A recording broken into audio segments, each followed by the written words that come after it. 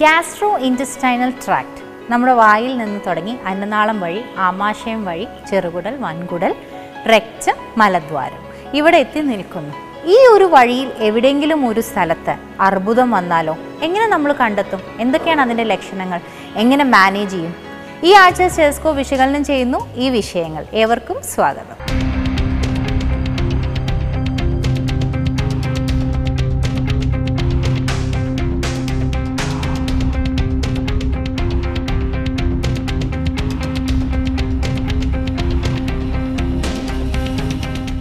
ഉദരരോഗ ശസ്ത്രക്രിയാ വിഭാഗത്തിൽ ഏതൊക്കെ തരം അസുഖങ്ങളാണ് നമ്മൾ പൊതുവെ കാണുന്നത്?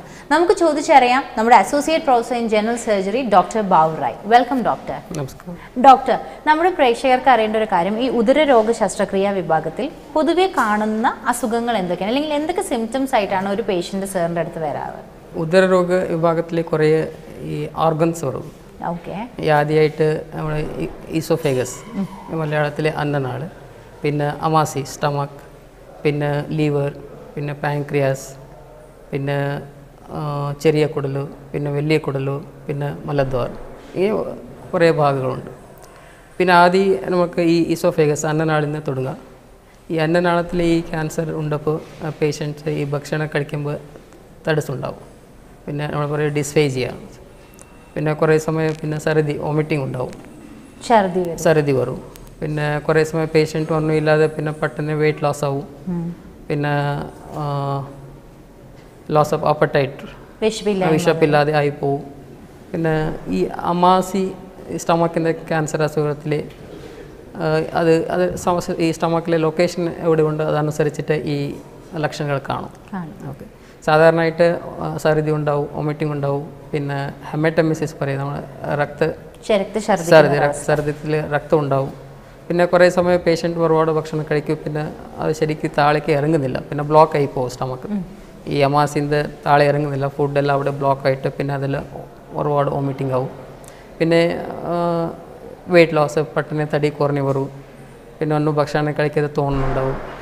ഇല്ല, പിന്നെ കുറേ സമയം ഈ കുറേ മുളകളെ കാണും, ഈ കക്ഷത്തിലുണ്ടായിരിക്കും, ഇല്ലെങ്കിൽ കഴുത്തിൽ നമ്മൾ എടുത്ത സൈഡ് ആ മുളകൾ. പിന്നെ ലിംഫ് നോട്ട്സ് പറയും കള്ളിൽ, അത് വലുതായിട്ട് കാണും. പിന്നെ ഈ പാൻക്രിയാസിൻ്റെ ക്യാൻസർ ഉണ്ടപ്പോൾ രോഗികളത്തിൽ പിന്നെ വേദന ഉണ്ടാവും. നമ്മൾ ഈ അപ്പർ അബ്ഡോമൻ പറയും, ഈ അബ്ഡോമൻ വയറത്തിൽ വേദന കാണും. പിന്നെ കുറേ സമയം ഈ വേദന ബാക്കിൽ കയറും, റേഡിയേറ്റിംഗ് പെയിൻ ആയിട്ട് പറയും. പിന്നെ വെയിറ്റ് ലോസ്, പിന്നെ തടി കുറഞ്ഞു വരും, പിന്നെ അപ്പറ്റൈറ്റ്, പിന്നെ ഒന്നും വിശപ്പില്ലാതെ ഇങ്ങനെ ഇതിൽ കാണും. പിന്നെ ഈ ലിവറിൻ്റെ ക്യാൻസർ ഉണ്ടപ്പോൾ പിന്നെ അതിൽ മഞ്ഞപ്പിത്ത് വരും, ഇല്ലെങ്കിൽ വയറ് വേദന വരും. ഇത് ഈ ബലത്തെ മുകളത്തെ വിഭാഗത്തിൽ വയറ് വേദന ഉണ്ടാവും. ഇല്ലെങ്കിൽ പിന്നെ വയറ് സ്തംഭിച്ചിട്ട് പിന്നെ ഉള്ളിൽ ഫ്ലൂയിഡ് കളക്ഷനായിട്ട് വരും. ഇല്ലെങ്കിൽ പിന്നെ തടി കുറഞ്ഞിട്ട് പിന്നെ വിശപ്പില്ലാതെ ഇങ്ങനെ ഈ ലിവറിൻ്റെ ക്യാൻസറത്തിൽ വരും. പിന്നെ ഇനി ചെറിയ കുടലത്തെ ഇങ്ങനെ മുളകളുണ്ടെങ്കിൽ പിന്നെ കുടൽ ബ്ലോക്കായിട്ട് പെട്ടെന്ന് വയറ് സ്തംഭിക്കും. പിന്നെ വലിയ കുടത്തിൽ സാധാരണയായിട്ട് ഈ കാണുന്ന ക്യാൻസറത്തിലാണ് ഈ കോലോൺ പറയും, കോലോണാണ് വലിയ കുടൽ. അതാണ് ഒരുപാട് കോമൺ ഉള്ള കണ്ടീഷൻ. അതിലുണ്ടപ്പോൾ പിന്നെ ആദ്യമായിട്ട് ഈ ബ്ലീഡിങ് ആയിട്ട് വരും, കുറച്ച് ആഴത്തിലേക്ക് മലത്തിൽ ബ്ലീഡിങ് ആവും. ഇല്ലെങ്കിൽ കുറച്ച് കളർ ഈ കക്കൂസ് കൂടെ ബ്ലഡ് മിക്സ് ആയിട്ട് പിന്നെ ഒരു കറുത്ത കളറോ ഇല്ലെങ്കിൽ ഫ്രഷ് ബ്ലീഡിങ്ങോ അങ്ങനെ ആയിട്ട് കാണും. ഇല്ലെങ്കിൽ കുറച്ച് ആൾക്ക് പിന്നെ അത് ലേറ്റ് ആയിട്ടുണ്ടെങ്കിൽ പിന്നെ അതിൽ ക്യാൻസർ ഒരുപാട് സൈസ് കൂടിയിട്ട് പിന്നെ കുടൽ ബ്ലോക്കായിട്ട് പിന്നെ ഛർദി, വയറുസ്തംഭനം, വയറുവേദന ആയിട്ട് വരും. എത്ര കാലം നീണ്ടു നിൽക്കുന്ന സിംറ്റംസ് ആണ് നമ്മൾ പേടിക്കേണ്ടത്? ഒരു ദിവസം ഇപ്പോൾ ഛർദി ഉണ്ടായതുകൊണ്ട് ഒരു ദിവസം അങ്ങനെ പേടിക്കേണ്ട. പേഷ്യൻ്റ് ആദ്യമായിട്ട് വയസ്സ് കുറച്ച് ഇപ്പോൾ 30-40 വയസ്സ് ഉണ്ടെങ്കിൽ ഈ ക്യാൻസറിൻ്റെ ചാൻസസ് കൂടുതലായിട്ട് കാണും. ഇപ്പോൾ ഛർദി പട്ടന് ഒരു ദിവസം 2 ദിവസം ഛർദി ഉണ്ടെങ്കിൽ അങ്ങനെ പട്ടനായിട്ട് അങ്ങനെ ക്യാൻസർ സിംറ്റംസ് ഒന്നുമല്ല.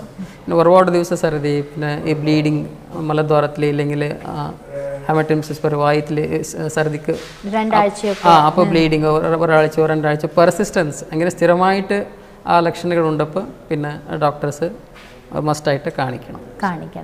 അപ്പം ഈ ഏജ് ഗ്രൂപ്പ് പോലെ ഇപ്പോൾ 40 വയസ്സ് എന്ന് സാർ പറയണ്ടേ, അതേപോലത്തെ തന്നെ വേറെ ഏതെങ്കിലും ഒരു പ്രത്യേക വിഭാഗക്കാർക്ക് കൂടുതലായി ക്യാൻസർ വരാനുള്ള സാധ്യത അങ്ങനെ വല്ലതും ഉണ്ടോ? റിസ്ക് ഫാക്ടേഴ്സ് എന്തെങ്കിലും ഉണ്ടോ ആൾക്കാർക്ക്? റിസ്ക് ഫാക്ടേഴ്സ് ഉള്ളത് പിന്നെ ഈ ഫാമിലി ഹിസ്റ്ററി ഉണ്ടപ്പോൾ ഈ കൊലോൺ ക്യാൻസർ പറയും, വെള്ളിക്കുടൽ. പിന്നെ ഫാമിലി ഹിസ്റ്ററി വളരെ സ്ട്രോങ് ഇല്ലെങ്കിൽ, പിന്നെ ഈ ഹൈ ഫൈബർ ഡയറ്റ് ഇല്ലാതെ ഇല്ലെങ്കിൽ, ഈ ഒരുപാട് നോൺ വെജിറ്റേറിയൻ റെഡ് മീറ്റ്, ഈ ബീഫ് മട്ടൺ, ഇത് ഒരു ഹൈ റിസ്ക് ഫാക്ടർ. പിന്നെ സ്മോക്കിംഗ്, പിന്നെ ആൽക്കഹോൾ, പിന്നെ ഈ സ്ഥിരമായിട്ടുള്ള ആൾക്ക് പിന്നെ ഈ ക്യാൻസറിൻ്റെ ചാൻസസ് വളരെ കൂടുതലായിട്ട് കാണുന്നുണ്ട്. അപ്പം ഈ 40 വയസ്സിൽ കൂടുതലുള്ള ആൾക്കാരെല്ലാം ചെറിയ വ്യക്തികൾക്കും, അത് ചെറിയ പ്രായത്തിലുള്ള വ്യക്തികൾക്കും ഇതുപോലെ ക്യാൻസറുകളുടെ ലക്ഷണങ്ങൾ വരാറുണ്ട്. വരാം. 20 വയസ്സ് 25 വയസ്സ് അത് വളരെ അത്ര കോമൺ ആയിട്ടല്ല, ഒരു വെരി റെയർ. പിന്നെ 40-45 വർഷ ശേഷം പിന്നെ ഈ ലക്ഷണങ്ങൾ കാണുന്നുണ്ടെങ്കിൽ പെട്ടെന്ന് പോയിട്ട് കാണിക്കണം. പിന്നെ ഇല്ലെങ്കിൽ ഈ ലക്ഷണങ്ങൾ സ്ഥിരമായിട്ട് കാണുന്നുണ്ടെങ്കിൽ, ഇല്ലെങ്കിൽ ഇടയ്ക്കിടയ്ക്ക് ഒരാഴ്ച കഴിഞ്ഞിട്ട് പിന്നെ ഒരാഴ്ച ഇങ്ങനെ സ്ഥിരമായിട്ടുണ്ടപ്പോൾ പിന്നെ വന്ന് വീണ്ടും വന്ന് കാണിക്കും. എന്തുകൊണ്ടാണ് അങ്ങനെ പ്രായമായവരിൽ കൂടുതലായിട്ട് ക്യാൻസർ കാണുന്നത്? അതെ, നമ്മൾ പറഞ്ഞല്ലോ ഈ റിസ്ക് ഫാക്ടേഴ്സ്, സ്മോക്കിംഗ്, ആൽക്കഹോൾ, പിന്നെ ഫാമിലി ഹിസ്റ്ററി, പിന്നെ കുറേ സമയം ജനറ്റിക് മ്യൂട്ടേഷൻസ് ആവും, പുതിയ ഓരോ ജീൻസിൽ വ്യത്യാസമായിട്ട് പിന്നെ ക്യാൻസറുകൾ കാണും. ഇല്ലെങ്കിൽ പിന്നെ ഈ നമ്മൾ ലൈഫ് സ്റ്റൈൽ, ഇപ്പോൾ വളരെ നമ്മുടെ ലൈഫ് സ്റ്റൈലെല്ലാം അറിയില്ല, ഒരു സ്മോക്കിങ്ങോ പിന്നെ പൊല്യൂഷൻസോ, എത്ര പൊല്യൂഷൻസ് ഉണ്ട്. പിന്നെ ഈ പെസ്റ്റിസൈഡ്സ്, നമ്മളൊക്കെ ഈ കളിക്കുന്ന ഭക്ഷണത്തിൽ അത്ര പൂർ ക്വാളിറ്റി, ഇതെല്ലാം risk ഫാക്ടേഴ്സാണ്. Mainly life styles. Okay, അപ്പോൾ ഒത്തിരി ഇൻഫർമേഷൻസ് തന്നതിന് thank you doctor. Thank you. ഇനി നമുക്കറിയേണ്ടത്, ഒരു ക്യാൻസർ ഒരു വ്യക്തിക്ക് ഉണ്ട് എന്നൊരു ഡോക്ടർക്ക് സംശയം തോന്നിയാൽ അത് എങ്ങനെ കണ്ടുപിടിക്കാം, എന്തൊക്കെ ഇൻവെസ്റ്റിഗേഷൻസ് ചെയ്യാം എന്നതിനെ കുറിച്ചാണ്. അത് നമുക്ക് ഈ ഒരു ചെറിയ ബ്രേക്കിന് ശേഷം കാണാം. ഗ്യാസ്ട്രോ ഇൻറ്റസ്റ്റൈനൽ ക്യാൻസേഴ്സിൻ്റെ ഇൻവെസ്റ്റിഗേഷൻസ് എന്തൊക്കെയാണ്, എങ്ങനെ നമുക്കത് കണ്ടുപിടിക്കാം ചോദിച്ചു നോക്കാം നമുക്ക് doctor വേണുഗോപാലിനോട്, professor of surgery. Welcome doctor. Doctor, എങ്ങനെയാണ് നമ്മളൊരു രോഗിക്ക് ഈ ഗ്യാസ്ട്രോ ഇൻറ്റസ്റ്റൈനൽ സംബന്ധമായ ഒരു ക്യാൻസർ ഉണ്ടെന്ന് സ്ഥിരീകരിക്കുന്നത്? ഉദര സംബന്ധമായിട്ടുള്ള ക്യാൻസർ രോഗങ്ങൾക്ക് ചില ലക്ഷണങ്ങളുണ്ട്. ഇത്തരത്തിലൊരു രോഗി വന്നാൽ ഏതൊരു രോഗിയും അടിസ്ഥാനപരമായി നമ്മൾ എന്തെല്ലാം പരിശോധനകൾ ചെയ്യുമോ അതെല്ലാം ചെയ്യും. അതായത് രക്തത്തിൽ അളവ് കുറവുണ്ടോ, നമ്മുടെ ചുവപ്പ് രക്താണുക്കളുടെ അളവ് കുറവുണ്ടോ എന്ന് തോന്നും. പല ക്യാൻസറുകളിലും ഇത് കുറയുന്നതായിട്ട് കാണുന്നുണ്ട്. അതുപോലെ തന്നെ ESR എന്ന് പറയുന്ന ഒരു പരിശോധനയുണ്ട്, അത് കൂടുതലായിട്ട് കാണാറുണ്ട് ക്യാൻസർ രോഗികളിൽ. ഇതുകൂടാതെ നമ്മൾ സാധാരണഗതിയിൽ മലം എടുത്തിട്ട് അതിനകത്ത് രക്തത്തിൻ്റെ അംശം ഉണ്ടോ എന്ന് പരിശോധിച്ച് നോക്കിക്കഴിഞ്ഞാൽ കുടലുമായി ബന്ധപ്പെട്ട ഏതൊരു ക്യാൻസറിനും ഇതിനകത്ത് രക്തത്തിൻ്റെ അംശം കാണാൻ സാധ്യതയുണ്ട്. അപ്പോൾ നമുക്കതൊരു സംശയകരമായ ഒരു സാഹചര്യം ആണ് എന്നുള്ളത് നമ്മുടെ മനസ്സിൽ പോകുന്നുണ്ട്. അപ്പോൾ ഇത്തരത്തിലുള്ള പരിശോധനകൾക്ക് ശേഷം ഇതിനു വേണ്ടി മാത്രമായിട്ടുള്ള ചില സാങ്കേതിക പരിശോധന വിദ്യകളുണ്ട്. അതിലൊരെണ്ണമാണ്, ഏറ്റവും പ്രധാനപ്പെട്ട ഒരെണ്ണമാണ് എൻഡോസ്കോപ്പി. എൻഡോസ്കോപ്പി എന്ന് പറയുന്നത്, ഇപ്പോൾ സാധാരണ എൻഡോസ്കോപ്പി എന്ന് പറഞ്ഞാൽ തന്നെ എല്ലാവർക്കും തന്നെ അറിയാം, ഒരു പ്രകാശ രശ്മികൾ ഒരു ട്യൂബിനകത്തൂടെ പാസ് ചെയ്ത് ഒരു ക്യാമറ കൊണ്ട് അത് കടത്തി നമ്മുടെ ഉൾഭാഗം, വയറിനകത്തോ അല്ലെങ്കിൽ ഏത് ഭാഗത്ത് തന്നെയാണെങ്കിലും അവിടെയുള്ള ഭാഗങ്ങൾ കണ്ടുപിടിക്കുക, അല്ലെങ്കിൽ അത് നമുക്ക് നേരിട്ട് കാണാൻ സാധിക്കുക, അത് ഒരു ബിഗ് സ്ക്രീനിൽ എല്ലാവരും ചെയ്ത് കാണുക. ഇത്രയൊക്കെ ചെയ്യുമ്പോഴത്തേന് പുതിയ ഓരോ രീതികൾ വരുന്നതോടുകൂടി വളരെയധികം പുരോഗമനം ഈ ഇൻവെസ്റ്റിഗേഷൻ വന്നിട്ടുണ്ട്. അതുകൊണ്ട് എൻഡോസ്കോപ്പി എന്ന് പറയുമ്പോൾ തന്നെ എല്ലാവർക്കും ഒരു ഭയമാണ്, ഇത് കുറേ ദിവസം ആശുപത്രിയിൽ കിടക്കണമോ, കുറേ സമയം ആവശ്യമാണോ? ഇതൊന്നുമില്ല. ഇത് ഒരു ദിവസം ആശുപത്രിയിൽ വന്നാൽ അന്നേരം തന്നെ 1-1.5 മണിക്കൂറിനകത്ത് ചെയ്ത് തിരിച്ചു പോകാവുന്ന ഒരു പരിശോധനയാണ്. ഇതുകൊണ്ട് തന്നെ ഇത് വളരെ ലളിതമായ ഒരു പരിശോധനയാണ്. ഇത് ചെയ്യുന്നത് കൊണ്ട് ഏകദേശം 90-100% വരെ നമുക്ക് ഒരു ക്യാൻസർ ഉണ്ടോ എന്ന് കണ്ടുപിടിക്കാനും സാധിക്കുന്നു. ഇത് മുകൾ ഭാഗത്ത് നമുക്ക് ആമാശയം വരെയോ, ഡുവോഡിനോ എന്ന് പറയും, ആമാശയം കഴിഞ്ഞുള്ള ഭാഗം വരെയോ നമുക്ക് എൻഡോസ്കോപ്പി കൂടെ പോവാം. അതുപോലെ താഴെ നിന്ന് നമുക്ക് വൻകുടൽ മൊത്തം നമുക്ക് കാണാൻ സാധിക്കും. അതിനകത്ത് ഏതെങ്കിലും ഒരു ചെറിയ സംശയമുള്ള ഭാഗത്തുനിന്ന് 5-7 വരെ ബയോപ്സികൾ, ചെറിയ ബയോപ്സികൾ എടുത്തിട്ട് അത് നമുക്ക് പരിശോധനയ്ക്ക് വിടാൻ സാധിക്കും. ഇങ്ങനെ നമുക്ക് ഒരു ക്യാൻസറിൻ്റെ എന്തെങ്കിലും ഒരു സംശയകരമായ സാഹചര്യം ഉണ്ടെങ്കിൽ നമുക്കത് കണ്ടുപിടിക്കാൻ സാധിക്കും. മറ്റൊന്ന്, ഈ എൻഡോസ്കോപ്പി നമുക്ക് വീണ്ടും ആവർത്തിച്ച് ചെയ്യുകയും ചെയ്യാം. ഒരു തവണ നമ്മൾ ചെയ്യുമ്പോൾ അത് സംശയകരമായിട്ടൊന്ന് കണ്ടാൽ 6 മാസമോ അല്ലെങ്കിൽ 3 മാസമോ കഴിയുമ്പോൾ നമുക്ക് വീണ്ടും ഒന്നുകൂടെ ചെയ്യാം. അതുകൊണ്ട് വേറെ ദോഷമൊന്നും ഉണ്ടാകുന്നില്ല. അപ്പോൾ എൻഡോസ്കോപ്പിയാണ് ഇതിനകത്ത് ഒരു പ്രധാനപ്പെട്ട പരിശോധനാ രീതി. പിന്നെയുള്ളത്, നമ്മളിപ്പോൾ അറിയാം എല്ലായിടത്തും സ്കാനിങ് ഉണ്ട്. ഈ സ്കാനിങ് കൊണ്ട് നമുക്ക് പലതരത്തിലുള്ള സ്കാനിങ്ങുകളുണ്ട്. സ്കാനിങ് എന്ന് പറഞ്ഞാൽ എല്ലാം കോസ്റ്റ്ലി ആയിട്ടുള്ളതല്ല, അല്ലാത്തത് സ്കാനിങ് ഉണ്ട്. അൾട്രാസൗണ്ട് സ്കാനിങ്, അത് ചെയ്ത് കഴിഞ്ഞാൽ നമുക്കിപ്പോൾ കരളിനകത്തൊരു മുഴയുണ്ടെങ്കിൽ നമുക്കത് കണ്ടുപിടിക്കാൻ പറ്റും. എന്നാൽ CT സ്കാൻ എന്ന് പറയുമ്പോൾ കുറച്ചുകൂടെ അതിൽ ചിലവ് കൂടി വരുന്നതാണ്. അതുകൊണ്ട് നമുക്ക് ഒരു ട്യൂമർ ഉണ്ടെങ്കിൽ, ഒരു മുഴ എവിടെയെങ്കിലും ഉണ്ടെങ്കിൽ അത് എത്രമാത്രം വ്യാപിച്ചിട്ടുണ്ട്, എവിടം വരെ എത്തിയിട്ടുണ്ടോ എന്നുള്ളത് കണ്ടുപിടിക്കാൻ സാധിക്കും. ഇനി കോളൻ എന്ന് പറയുന്ന വൻകുടലിൻ്റെ ഭാഗത്തുള്ള ക്യാൻസറുകളാണെങ്കിൽ അതിന് ഏറ്റവും അനുയോജ്യമായ ഒരെണ്ണമാണ് MRI. MRI കൊണ്ട് നമുക്ക് ഈ ക്യാൻസർ ഇതിൻ്റെ ഭിത്തിയിൽ എത്രമാത്രം ഇത് വ്യാപിച്ചിട്ടുണ്ടെന്നും പുറത്തോട്ട് അത് എത്രമാത്രം ഏരിയയിൽ എത്തിയിട്ടുണ്ടെന്നും ഏതൊക്കെ ഭാഗങ്ങളിൽ എത്തിയിട്ടുണ്ടെന്നും വളരെ കൃത്യമായിട്ട് കണ്ടുപിടിക്കാൻ സാധിക്കും. ഈ കണ്ടുപിടിക്കുന്നത് നമ്മുടെ ചികിത്സാ രീതിക്ക് നമുക്ക് വളരെ പ്രയോജനകരമായിരിക്കും. പിന്നെ ഒന്നുള്ളത് നമുക്കിപ്പോൾ കൂടുതലായിട്ട് PET എന്ന് പറയും, പോസിട്രോൺ എമിഷൻ ടോമോഗ്രാഫി ഉണ്ട്, സ്പെക്ട്രം, ഇതുപോലുള്ള കൂടിയ പരിശോധനകളുമുണ്ട്. പക്ഷേ നമുക്ക് ഈ ഒരു ലെവലിൽ സാധാരണഗതിയിലുള്ള ആശുപത്രികളിലെല്ലാം നമുക്കിത് ഇത് കണ്ടുപിടിക്കാൻ സാധിക്കുകയും ചികിത്സിക്കാൻ സാധിക്കുകയും ചെയ്യും. ഇനി ഒരു ട്യൂമർ ഉണ്ടായിക്കഴിഞ്ഞാൽ ഈ ട്യൂമറിൽ നിന്ന് പുറപ്പെടുവിക്കുന്ന ചില രാസവസ്തുക്കളുണ്ട്, ട്യൂമർ മാർക്കേഴ്സ് എന്ന് പറയും. ഇത്തരം ട്യൂമർ മാർക്കേഴ്സ് നമ്മൾ ഒരു ക്യാൻസറിന് ഒരു പ്രത്യേക ട്യൂമർ മാർക്കർ കാണും, നമ്മളത് അസസ് ചെയ്ത് വെക്കും. ഈ ട്യൂമർ മാർക്കർ നമ്മൾ ഈ ക്യാൻസറിനെ റിമൂവ് ചെയ്ത് കഴിഞ്ഞാൽ സ്വാഭാവികമായിട്ടും ഈ രാസവസ്തു കുറയണം. ഇത് കുറയാതെ കൂടുതൽ നിൽക്കുന്നുണ്ട് എങ്കിൽ ഒന്നെങ്കിൽ അത് വേറെ എവിടെയെങ്കിലും ഈ ക്യാൻസർ ഉണ്ട് എന്നുള്ളതിൻ്റെ ഒരു ലക്ഷണമാണ്, അല്ലെ പുതിയതായിട്ടൊരു ഭാഗത്ത് ഉണ്ടാകുന്നു, ചികിത്സയ്ക്ക് ശേഷം ഉണ്ടാകുന്നു എന്നുള്ളതിൻ്റെ ലക്ഷണമാണ്. അപ്പോൾ ഇത്ര ട്യൂമർ മാർക്കേഴ്സ് വെച്ച് നമുക്ക് ക്യാൻസർ എത്രമാത്രം ക്യൂർ ചെയ്തു, വീണ്ടും അത് ഉണ്ടാകുന്നുണ്ടോ, വീണ്ടും അത് വ്യാപിക്കുന്നുണ്ടോ, ഇത്തരം കാര്യങ്ങൾ നിശ്ചയിക്കാൻ സാധിക്കും. ഇതൊക്കെയാണ് നമ്മൾ സാധാരണയായിട്ട് ചെയ്യുന്ന പരിശോധനകൾ. അങ്ങനെ ചില സമയത്ത് ചില ആൾക്കാർക്ക് ഒരു ടെസ്റ്റ് ചെയ്ത് നമുക്ക് ഈ ട്യൂമർ മാർക്കർ പോസിറ്റീവ് ആണെന്ന് പറയും, സർജറി ചെയ്തിട്ടും അത് അതുപോലെ നിൽക്കുന്നതായി കാണണം. അപ്പോൾ അതിനർത്ഥം ഇത് മാറിയില്ല എന്നുള്ളൊരു അവസ്ഥയാണ്. ഒന്ന്, ഈ ഒരു എൻഡോസ്കോപ്പിയിൽ നമ്മളൊരു ക്യാൻസർ കണ്ടു, ആ ക്യാൻസർ നമ്മൾ റിമൂവ് ചെയ്ത് കഴിഞ്ഞ ഉദാഹരണത്തിന് നമ്മൾ വൻകുടലിലെ ക്യാൻസർ ആണെങ്കിൽ അതിന് ചെയ്യുന്ന ഒരു ട്യൂമർ മാർക്കറുണ്ട്, അത് നമ്മൾ ചെയ്തു, അത് കൂടുതലായി കണ്ടു, നമ്മൾ ഓപ്പറേഷൻ കഴിഞ്ഞു. ഒരു സ്വാഭാവികമായി ഒരു നിശ്ചിത സമയത്തിനുള്ളിൽ ഇത് സാധാരണ രീതിയിലാകണം. അങ്ങനെ ആയിട്ടില്ലെങ്കിൽ അത് രണ്ട് കാരണങ്ങൾ കൊണ്ടാവാം. ഇതിൻ്റെ ഏതെങ്കിലും ഒരു അംശം കരളിലോ അല്ലെങ്കിൽ വേറെ ഏതെങ്കിലും ഒരു ഭാഗത്തോ ഉണ്ടായിരിക്കാം. അല്ലെങ്കിൽ നമ്മൾ ട്യൂമർ എടുത്തതിൻ്റെ ഭാഗത്ത് തന്നെ ഒരു അംശം നിലനിന്നിരിക്കാം, നമ്മുടെ കണ്ണുകൾക്ക് സാധിക്കാത്തതായിട്ടുള്ള സ്പ്രെഡുകൾ വ്യാപിച്ചിരിക്കുന്നുണ്ടാവാം, അത് നമുക്ക് കാണാൻ സാധിക്കും. അപ്പോൾ അതാണ് നമ്മൾ ഈ ട്യൂമർ മാർക്കർ കൊണ്ട് ഉദ്ദേശിക്കുന്നത്. പിന്നെ ഒന്ന്, ചില ഫാമിലിയിൽ ഈ ക്യാൻസറുകൾ ഉണ്ടാകുന്നുണ്ട്. നമ്മൾ വളരെ പ്രാധാന്യത്തോടു കൂടി ക്യാൻസർ നിയന്ത്രണത്തിന് വേണ്ടി നമ്മൾ കരുതേണ്ട ഒരു കാര്യമാണ്. അപ്പോൾ ഇതിലും ഈ പരിശോധനകൾ നമ്മൾ ഒരു രോഗത്തിൻ്റെ ലക്ഷണമില്ലെങ്കിൽ പോലും ചില ഫാമിലികളിൽ ചെയ്യേണ്ടതായിട്ടുണ്ട്. ഓക്കെ, അങ്ങനത്തെ ഒരു ടെസ്റ്റാണ് ട്യൂമർ മാർക്കർ. ഇപ്പോൾ ഈ എൻഡോസ്കോപ്പി എന്ന് പറയുമ്പോൾ ചില ആൾക്കാർ ക്യാപ്സ്യൂൾ എൻഡോസ്കോപ്പി എന്നുള്ളൊരു ക്യാപ്സ്യൂൾ എൻഡോസ്കോപ്പി എന്ന് പറയുന്ന ഒരു കൺസെപ്റ്റ് ഉണ്ട്. V are passing A small camera through with the help of A small passing capsular type of material and it is going through the small bowel. Especially നമ്മുടെ ഈ ചെറിയ കുടലിനകത്ത് നമുക്ക് ഒരു എൻഡോസ്കോപ്പ് കൊണ്ട് എത്തിപ്പെടാൻ പറ്റാത്ത സാഹചര്യത്തിലാണ് നമ്മൾ ഇത് ഉപയോഗിക്കുന്നത്. അത് പക്ഷേ നമ്മൾ സർവ്വസാധാരണമായി നമ്മൾ ഉപയോഗിക്കാറില്ല. ഇപ്പോൾ സാർ നേരത്തെ പറയാറുണ്ട് ചില ഫാമിലികൾ, ചില കുടുംബങ്ങളിൽ ക്യാൻസറുകൾ നമ്മൾ കാണാറുണ്ട് എന്ന്. അപ്പോൾ അങ്ങനെയുള്ള കുടുംബങ്ങളിലാണെങ്കിലും വരുന്നതിന് മുമ്പേ നമുക്കത് കണ്ടുപിടിക്കാനായി ചെയ്യേണ്ട ടെസ്റ്റുകളും കാര്യങ്ങളും എന്തൊക്കെയാണ്? വളരെ സാധാരണയായിട്ട് ഒരു ഉദാഹരണമായിട്ട് പറയുന്നതാണ് വൻകുടലിലെ ക്യാൻസർ. ഒരു ഫാമിലിയിൽ ഒരാളിലെ വൻകുടലിൽ ചെറിയ പോളിപ്പുകൾ എന്ന് പറയും, ചെറിയ ചെറിയ കൂണുകൾ പോലെ ഇരിക്കുന്ന ഒരവസ്ഥ ഏകദേശം പറഞ്ഞാൽ, അതുപോലുള്ള ഒരവസ്ഥയിൽ ഈ രോഗിക്ക് ക്യാൻസർ ഉണ്ടാകാനുള്ള സാധ്യത വളരെ കൂടുതലാണ്. ഈ രോഗിക്ക് ഒരു 50 വയസ്സിൽ ഒരു ക്യാൻസറായിട്ട് വന്നു, നമ്മൾ ഓപ്പറേറ്റ് ചെയ്തു, അങ്ങനെ ഉണ്ടാവുകയാണെങ്കിൽ അതിനൊരു 10 വർഷം മുമ്പ് വരെ ഏജുള്ള ഒരാളിനെ തൊട്ട് നമ്മൾ ഒരു കൊളോണോസ്കോപ്പി ചെയ്യേണ്ടത് അത്യാവശ്യമാണ്. കാരണം വേറെ ആ ഫാമിലിയിൽ ഒരാൾക്ക് ഇതുപോലത്തെ ഒരു കൊളോണിക് ക്യാൻസർ ഉണ്ടെങ്കിൽ വളരെ നേരത്തെ നമുക്കത് കണ്ടുപിടിക്കാനും അത് വളരെ നേരത്തെ തന്നെ അത് റിമൂവ് ചെയ്യാനും സാധിക്കും. അതായത് അവരുടെ സർവൈവൽ, ഇവർ രോഗമില്ലാതിരിക്കുന്ന അവസ്ഥയെ കൂടുതൽ നീട്ടിക്കൊണ്ടുപോകാൻ നമുക്ക് സാധിക്കും. അതൊന്ന്.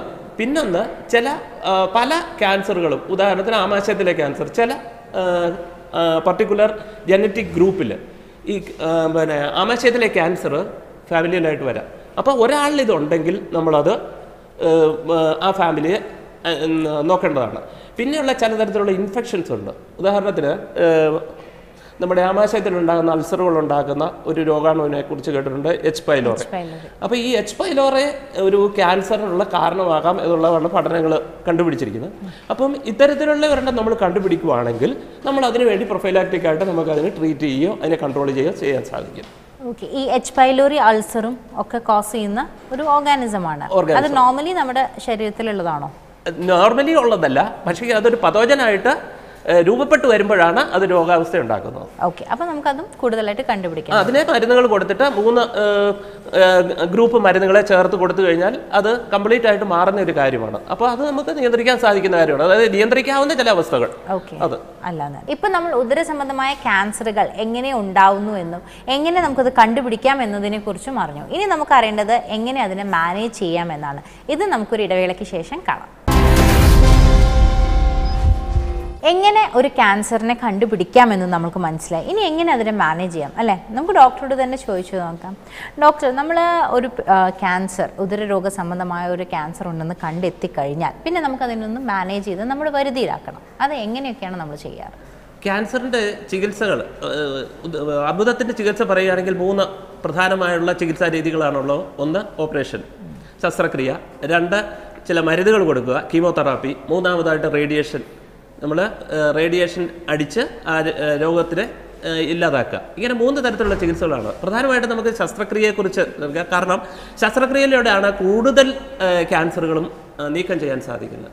അപ്പം ഉദരസംബന്ധമായ ശസ്ത്രക്രിയകൾ നോക്കുകയാണെങ്കിൽ പ്രധാനമായിട്ടും നമ്മൾക്ക് എടുക്കാവുന്ന ഒരെണ്ണം അന്നനാളത്തിലെ ക്യാൻസറുകളാണ്. അന്നനാളത്തിലെ ക്യാൻസറുകൾ പലപ്പോഴും ഓപ്പറേഷൻ ചെയ്യാൻ മേലാത്ത ഒരു അവസ്ഥയിൽ എത്തുന്നതും, അങ്ങനെ അഥവാ ഓപ്പറേഷൻ ചെയ്യാവുന്ന ഒരു അവസ്ഥയിൽ എത്തിയാൽ തന്നെ അതിന് ഓപ്പറേഷൻ ഒഴിവായി പോവുകയോ എന്തെങ്കിലും കാരണത്താൽ ഒഴിവായി പോവുകയോ ചെയ്യേണ്ട അവസ്ഥകളാണ് നമ്മൾ പലപ്പോഴും കാണാറുണ്ട്. എന്നാൽ യഥാർത്ഥത്തിൽ അന്നനാളത്തിലെ ക്യാൻസർ ഒരല്പം പുറത്തോട്ട് വന്നിട്ടുണ്ടെങ്കിൽ പോലും നമ്മൾ അതിനെ നമ്മുടെ നെഞ്ച് തുറന്ന് ആ ഭാഗത്ത് നിന്ന് ഈ ക്യാൻസറിനെയും അന്നനാളത്തിനെയും വേർപ്പെടുത്തിയെടുത്ത് ഈ അന്നനാളത്തിനെ കംപ്ലീറ്റ് ആയിട്ട് നീക്കം ചെയ്യാം. നീക്കം ചെയ്തിട്ട് ഇതിന് പകരമായിട്ട് നമുക്ക് ഈ അന്നനാളം ഒരു ട്യൂബാണ്, ഈ ട്യൂബിന് പകരമായിട്ട് വേറെ ഏതെങ്കിലും ഒരെണ്ണത്തിനെ അവിടെ സൃഷ്ടിച്ചെടുക്കണം. അത് നമുക്ക് ചെയ്യാവുന്ന എന്താണെന്ന് ചോദിച്ചു കഴിഞ്ഞാൽ ആമാശയം എത്ര വേണേലും സ്ട്രെച്ച് ചെയ്യാവുന്ന, വലിച്ച് നീട്ടാവുന്ന ഒരു സാധനമാണ്. ഇതിനെ ഒരു ട്യൂബിൻ്റെ രൂപത്തിൽ തന്നെ ആക്കി നെഞ്ചിനുള്ളിൽ കൂടി കൊണ്ടുവന്ന് കഴുത്തിൽ വെച്ച് നമ്മൾ അന്നനാളത്തിൻ്റെ ബാക്കി ഭാഗമായിട്ട് യോജിപ്പിക്കും. ഇങ്ങനെ ചെയ്തു കഴിഞ്ഞാൽ ഈ രോഗിക്ക് അന്നനാളത്തിലെ ക്യാൻസർ കൊണ്ട് ആഹാരം കഴിക്കാൻ മേലാതെ വരുന്ന ഒരു അവസ്ഥ ഉണ്ടാകുന്നില്ല. രണ്ടാമതായി ഇത് നേരെയായി ആഹാരം കഴിക്കാൻ തുടങ്ങിക്കഴിഞ്ഞാൽ നമുക്ക് ഇവർക്ക് വേണമെങ്കിൽ കീമോതെറാപ്പിയോ റേഡിയേഷൻ തെറാപ്പിയോ കൊടുക്കാം. അപ്പോൾ അന്നനാള സംബന്ധമായ എന്തെങ്കിലും ലക്ഷണമുണ്ടെങ്കിൽ ഇത് നമ്മൾ വളരെ നേരത്തെ തന്നെ കണ്ടുപിടിക്കുകയാണെങ്കിൽ നമുക്ക് ഈ ശസ്ത്രക്രിയയിലൂടെ അത് മാറ്റാൻ സാധിക്കും. ഇനി അതിൻ്റെ താഴേക്ക് പോയി കഴിഞ്ഞാൽ ആമാശയമാണുള്ളത്. ആമാശയത്തിലെ ക്യാൻസറുകളുടെ പ്രധാന ചികിത്സ തന്നെ സർജറിയാണ്. ഈ ആമാശയത്തിലെ ക്യാൻസർ എത്ര ഭാഗമുണ്ടോ ആ ഭാഗം അത്രയും നമ്മൾ ഒന്നെങ്കിൽ ആമാശയം മൊത്തമായിട്ടോ അല്ലെങ്കിൽ അതിൻ്റെ ഒരു ഭാഗമായിട്ടോ നീക്കം ചെയ്യാം. ഒരു ഭാഗമായിട്ട് നമ്മൾ നീക്കം ചെയ്ത് കഴിഞ്ഞാൽ, അതായത് ഒരു ചെറിയ മുഴ മാത്രമാണുള്ളത്, അങ്ങനെയാണെങ്കിൽ നമ്മൾ അതിനെ 2 സൈഡിലേക്കും 5 സെൻറ്റിമീറ്റർ വീതമുള്ള അളവിലെടുത്ത് അതിനെ നീക്കം ചെയ്ത് കഴിഞ്ഞാൽ ബാക്കിയുള്ള കുടലുകൾ നമ്മൾ യോജിപ്പിക്കാം.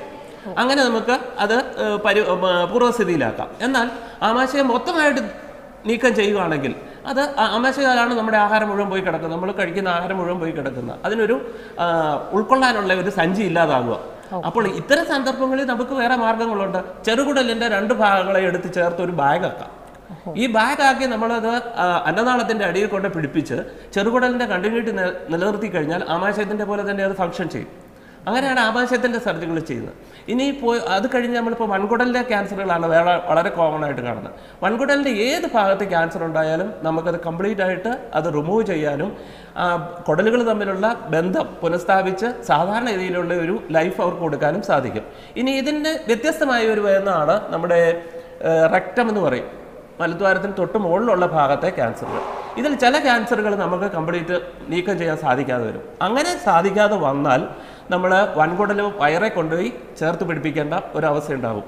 ഇത്തരത്തിലുള്ളത് വളരെയധികം കേസുകളുണ്ട്. അങ്ങനത്തതിനെ സപ്പോർട്ട് ചെയ്യാനായിട്ട് നമുക്കൊരു കൊളോസ്റ്റമി അസോസിയേഷൻ എന്ന് പറഞ്ഞൊരു സംഘടനയുണ്ട്. അതിനകത്ത് ഡോക്ടർമാർ, നേഴ്സുമാർ, പൊതുപ്രവർത്തകർ ഇങ്ങനെയൊക്കെ ഉൾപ്പെടുത്ത ഒരു ഇതാണ്. ഇങ്ങനത്തെ ഉള്ളവരെ സഹായിക്കാൻ വേണ്ടിയുണ്ട്. അപ്പം ഈ കൊളോസ്റ്റമി ഒഴിവാക്കുന്നതിന് നമുക്ക് പല കാര്യങ്ങളും ചെയ്യാവുന്നുണ്ട്. ഒന്ന്, നേരത്തെ ഈ ക്യാൻസർ കണ്ടുപിടിച്ചാൽ നമുക്ക് സാധിക്കും. അതാണ് ഞാൻ നേരത്തെ പറഞ്ഞത്, നമ്മൾ നേരത്തെ കണ്ടുപിടിക്കാൻ ശ്രമിക്കുക എന്നുള്ളത്. രണ്ടാമതായിട്ട്, വളരെ താഴെയുള്ള ഒരു ക്യാൻസർ ആണെങ്കിൽ പോലും നീക്കം ചെയ്തിട്ട് ഒരു സ്റ്റേപ്ലർ, നമ്മൾ പേപ്പർ അടിക്കുന്ന സ്റ്റേപ്ലർ പോലുള്ള ഒരു മെഷീൻ വെച്ച് നമുക്ക് കുടലുകളെ യോജിപ്പിക്കാൻ പറ്റും. അപ്പം നമ്മുടെ കൈകൊണ്ട് തുന്നിക്കെട്ടുന്നതിലും താഴെ ഭാഗം വരെ നമുക്ക് പോകാനും ആ സാധാരണ രീതിയിലുള്ള അവസ്ഥ നിലനിർത്താനും നമുക്ക് സാധിക്കും. ഇനി പാൻക്രിയാസിലെ ക്യാൻസറുകൾ വളരെ അപകടകരമാണ്. കണ്ടുപിടിച്ചാൽ 1-1.5 വർഷം മാത്രമേ ജീവിച്ചിരിക്കുള്ളൂ എന്നുള്ളതാണ് ഒരു സാധാരണയായിട്ടുള്ള നമ്മൾ കണ്ടുവരുന്ന ഒരു കാര്യം. ഇത്തരം പാൻക്രിയാറ്റിക് ക്യാൻസേഴ്സ് വളരെ നേരത്തെ കണ്ടുപിടിക്കാം. ഉദാഹരണത്തിന് മഞ്ഞപ്പിത്തം ഉണ്ടാവും, മഞ്ഞപ്പിത്തമായിരിക്കും അതിൻ്റെ ഒരു ലക്ഷണം, അല്ലെങ്കിൽ വയറ്റിലുണ്ടാകുന്ന വേദന, ഇതൊക്കെ ആയിരിക്കും അതിൻ്റെ ലക്ഷണം. അപ്പോൾ അത്തരത്തിലുള്ള ക്യാൻസറുകളാണെങ്കിൽ നമുക്ക് ആ പാൻക്രിയാസിൻ്റെ ക്യാൻസർ ബാധിച്ച ഭാഗത്തിനെ നമുക്ക് നീക്കം ചെയ്യാൻ സാധിക്കും. ഇനി കരളിലെയും പിത്താശയത്തിലെയും അല്ലെങ്കിൽ പിത്തക്കുഴലിലെയും ക്യാൻസറുകളുണ്ട്. കൊളാഞ്ചിയോ കാർസിനോമ എന്നൊക്കെ പറയും. ഇതിൽ ഇത്തരത്തിലുള്ള ക്യാൻസറുകൾ എന്ന് പറഞ്ഞാൽ കണ്ടുപിടിച്ചു കഴിഞ്ഞാൽ വളരെ കുറച്ച് നാൾ മാത്രമേ ജീവിച്ചിരിക്കുള്ളൂ എന്നാണ് ഇത്. പക്ഷേ നമ്മുടെ മോഡേൺ ടെക്നോളജി വെച്ച് നമുക്ക് അത്രയും ഭാഗങ്ങളെ റിസെക്റ്റ് ചെയ്യാനും ഈ നീക്കം ചെയ്യുന്ന ഭാഗങ്ങളെ തിരിച്ച് അതുപോലെ തന്നെ വേറെ വസ്തുക്കൾ ഉപയോഗിച്ച് ചേർത്ത് പിടിപ്പിച്ച് തിരിച്ചു കൊണ്ടുവരാനുള്ള സാധ്യതകളുണ്ട്. ഈവൻ നമ്മുടെ കരളിലേക്ക് പോകുന്ന രക്തക്കുഴലിൻ്റെ ഒരു ഭാഗം ഒട്ടിപ്പിടിച്ചാൽ പോലും ആ രക്തക്കുഴലിനെ മുറിക്കാനും അതിന് പകരം വേറെ രക്തക്കുഴലുകളെ തമ്മിൽ യോജിപ്പിക്കാനുമുള്ള മാർഗ്ഗങ്ങൾ വരെ നമ്മളിപ്പോൾ സാധാരണ ചെയ്യാറുണ്ട്. അപ്പോൾ ഇത്തരത്തിലുള്ള അഡ്വാൻസ്ഡ് സർജിക്കൽ ട്രീറ്റ്മെൻറ്റ് കൊണ്ട് പലപ്പോഴും നമുക്ക് ക്യാൻസറുകൾ വളരെ ഏർലി സ്റ്റേജിൽ കണ്ടുപിടിക്കാൻ വളരെ പരിപൂർണമായിട്ട് തന്നെ നമുക്ക് സുഖപ്പെടുത്താൻ സാധിക്കും. എന്നാൽ ക്യാൻസർ കുറച്ച് വ്യാപിച്ച ഒരവസ്ഥയുണ്ട്. അങ്ങനത്തെ അവസ്ഥകൾ ചിലപ്പം വരാം. വയറിനകത്ത് വെള്ളം കെട്ടി നിൽക്കുക, ഇവർക്ക് ശ്വാസം പോകാതിരിക്കുക, അങ്ങനെ ഇത്തരം അവസ്ഥകളിൽ നമുക്ക് സർജറി ചെയ്ത് പരിപൂർണമായിട്ടൊന്നും ആക്കാൻ പറ്റില്ല. അത്തരം സന്ദർഭങ്ങളിലും പിന്നെ നമ്മൾ സർജറികൾക്ക് ശേഷവും നമുക്ക് റേഡിയേഷൻ, കീമോതെറാപ്പി എന്നീ 2 ഉപാധികളെ ഉപയോഗിക്കാം. അതുപോലെ തന്നെ നമ്മൾ ആമാശയത്തിനകത്ത് വെള്ളം കെട്ടി നിൽക്കുന്ന അവസ്ഥയാണെങ്കിൽ നമ്മൾ പെരിട്ടോണിയൽ ക്യാവിറ്റിയിൽ, നമ്മുടെ വയറിനകത്ത് ക്യാവിറ്റിയിൽ ചില റേഡിയോ ഐസോട്ടോപ്പുകളെ ഉപയോഗിച്ച് നമുക്കതിനെ ഡിസ്ട്രോയ് ചെയ്യാനും അവിടുത്തെ ഈ വെള്ളം വരുന്നതിനെ നിർത്താനും സാധിക്കും. അങ്ങനെ ഇവർക്കൊരു കംഫർട്ടബിൾ ആയിട്ടുള്ള ലൈഫ് കൊടുക്കാൻ നമുക്ക് സാധിക്കും. പരിപൂർണമായിട്ട് ക്യൂർ ആകുകയല്ല, ലൈഫ് കൊടുക്കാൻ സാധിക്കും. അപ്പം ക്യാൻസർ സർജറിയെ സംബന്ധിച്ചിടത്തോളം അത് പരിപൂർണമായി നീക്കുക എന്നുള്ളത് മാത്രമല്ല, അവർക്കൊരു സാധാരണ ജീവിതം നൽകുന്നതിന് കൂടിയാണ് നമ്മുടെ പ്രവർത്തനം നടക്കുന്നത്. ഓക്കെ. അപ്പോൾ ഈ ഒരു ക്വാളിറ്റി ലൈഫ് കൊടുക്കാൻ വേണ്ടി നമ്മുടെ അടുത്ത് വരുന്ന ഒരു ക്യാൻസർ പേഷ്യൻറ്റ് പൊതുവേ തന്നെ ക്ഷീണിതനായ ഒരു പേഷ്യൻ്റ് ആയിരിക്കും, ചില സമയത്ത് കുറച്ച് അഡ്വാൻസ് സ്റ്റേജ് ആണെങ്കിൽ. അപ്പോൾ അങ്ങനെയുള്ള ഒരു വ്യക്തിക്ക് നമ്മൾ എങ്ങനെയാണ് മാനേജ് ചെയ്യുന്നത്? എപ്പോഴും ക്യാൻസർ ചികിത്സ ഏതൊരു സർജറി എന്ന് പറഞ്ഞാലും നേരെ നമ്മളൊരു രോഗി വരുമ്പോഴേ പിടിച്ചുകൊണ്ട് ഓപ്പറേഷൻ ചെയ്യുകയല്ല ചെയ്യുന്നത്. ആ രോഗിയുടെ ആരോഗ്യസ്ഥിതി നമുക്കൊരു വലിയ സർജറിക്കൊക്കെ നിലനിൽക്കാനും അല്ലെങ്കിൽ അതിനെ വിത്ത്സ്റ്റാൻഡ് ചെയ്യാനുള്ള കപ്പാസിറ്റി ഉണ്ടാക്കി ഇതിന് ശേഷം മാത്രമേ നമ്മൾ ഒരു സർജറിക്ക് പോകുന്നുള്ളൂ. അപ്പോൾ ഇതിനായിട്ട് ഇവരുടെ ന്യൂട്രീഷൻ, ഈ ക്യാൻസർ രോഗികളുടെ എപ്പോഴും അവരുടെ ആരോഗ്യസ്ഥിതി മോശമായിരിക്കും. അപ്പം നമ്മൾ അത്തരം കാര്യങ്ങളിൽ നമ്മൾ കൃത്രിമമായിട്ട് ആരോഗ്യത്തിനെ കൂട്ടാനായിട്ടുള്ള മാർഗ്ഗങ്ങൾ കൊടുക്കും. ഉദാഹരണത്തിന് ഞരമ്പിനകത്തു കൂടി ഫാറ്റ്, പ്രോട്ടീന് ഇതൊക്കെ കൊടുക്കുക. ബ്ലഡ് ആവശ്യമെന്നുണ്ടെങ്കിൽ ബ്ലഡോ ബ്ലഡിനകത്തെ കമ്പോണൻസോ കൊടുക്കുക. ഇങ്ങനെയുള്ള ഓരോ തരത്തിലും ഓപ്പറേഷന് മുമ്പ് നമ്മൾ ആ രോഗികളെ ഈ ഓപ്പറേഷന് വേണ്ടി പര്യാപ്തമാക്കും. അതിനുശേഷം ഓപ്പറേഷൻ കഴിഞ്ഞും ഇതേ അവസ്ഥ തന്നെ ഉണ്ടാകാം. അപ്പോൾ ഓപ്പറേഷന് ശേഷം ഇവരുടെ ആഹാരക്രമവും അവരുടെ ആരോഗ്യവും നിലനിർത്തുന്നതിന് വേണ്ടി ഈ രോഗത്തിനെ നമ്മൾ എങ്ങനെ ചികിത്സിക്കുന്നു അതുപോലെ തന്നെ അവരുടെ ആരോഗ്യത്തിനെ നിലനിർത്താൻ വേണ്ടിയും ഇത്തരത്തിലുള്ള ന്യൂട്രീഷൻ സപ്പോർട്ട് വളരെ അത്യാവശ്യമാണ്. അപ്പം ഇത് ശരിക്കും പറഞ്ഞാൽ ക്യാൻസർ ചികിത്സ ഒരു സർജറിയോ റേഡിയോതെറാപ്പിയോ കീമോതെറാപ്പിയോ അല്ല. ഇതിനകത്ത് 1000 പേര് ഇൻവോൾവ് ചെയ്യുന്ന ഒരു ഗ്രൂപ്പ് ആക്ടിവിറ്റിയാണ്. അവിടെ ഓരോ ആളിലും അവരുടേതായിട്ടുള്ള റോളുകളുണ്ട്. ഒരു ന്യൂട്രീഷനെ സംബന്ധിച്ച് വളരെയധികം ഇമ്പോർട്ടൻ്റ് ആയിട്ടൊരു റോളുണ്ട്. ഒരു കൗൺസിലറെ സംബന്ധിച്ചിടത്തോളം കൗൺസിലിങ്ങിൻ്റെ പാർട്ട് വളരെ ഇമ്പോർട്ടൻ്റ് ആണ്. അല്ലെങ്കിൽ ഒരു ക്യാൻസർ എന്ന് പറയുമ്പോൾ തന്നെ മാനസികമായിട്ട് നമ്മൾ താഴ്ന്നു പോകാറാണ്. സോ എ ഹോളിസ്റ്റിക് അപ്രോച്ചാണ് എപ്പോഴും ഒരു ക്യാൻസർ ചികിത്സയെ സംബന്ധിച്ചിടത്തോളം നല്ലതെന്നാണ് എൻ്റെ അഭിപ്രായം. ഒരുപാട് ഇൻഫർമേഷൻസ് തന്നതിന് താങ്ക് യു ഡോക്ടർ. ഈ എപ്പിസോഡിൽ നിന്ന് നിങ്ങൾക്ക് മനസ്സിലായി കാണുമെന്ന് ഞാൻ വിചാരിക്കുന്നു. ഉദരരോഗ സംബന്ധമായ അർബുദങ്ങളെ എങ്ങനെ നമുക്ക് കണ്ടെത്താം, അതിൻ്റെ പൊതുവെ കാണുന്ന സിംറ്റംസ് എന്തൊക്കെയാണ്, എങ്ങനെ നമുക്ക് ട്രീറ്റ് ചെയ്യാം എന്നുള്ളത്. ഒരു കാര്യം എടുത്തു പറയേണ്ടതായിട്ടുണ്ട്. 40 വയസ്സിന് ശേഷം ഈ വക അസുഖങ്ങൾ കൂടാനുള്ളൊരു കാരണം നമ്മുടെ ലൈഫ് സ്റ്റൈൽ തന്നെയാണ്, ജങ്ക് ഫുഡ്സ് തന്നെയാണ്, എക്സസൈസ് ഇല്ലായ്മ തന്നെയാണ്. അതുകൊണ്ട് ആ വക അസുഖങ്ങളൊന്നും വരാതിരിക്കാൻ വേണ്ടി ഹെൽത്തിയായി ഒരു ജീവിതം നിങ്ങൾക്ക് എല്ലാവർക്കും കിട്ടട്ടെ എന്ന് ആശംസിച്ചുകൊണ്ട് വീണ്ടും കാണാം അടുത്ത ആഴ്ച പുതിയൊരു എപ്പിസോഡും.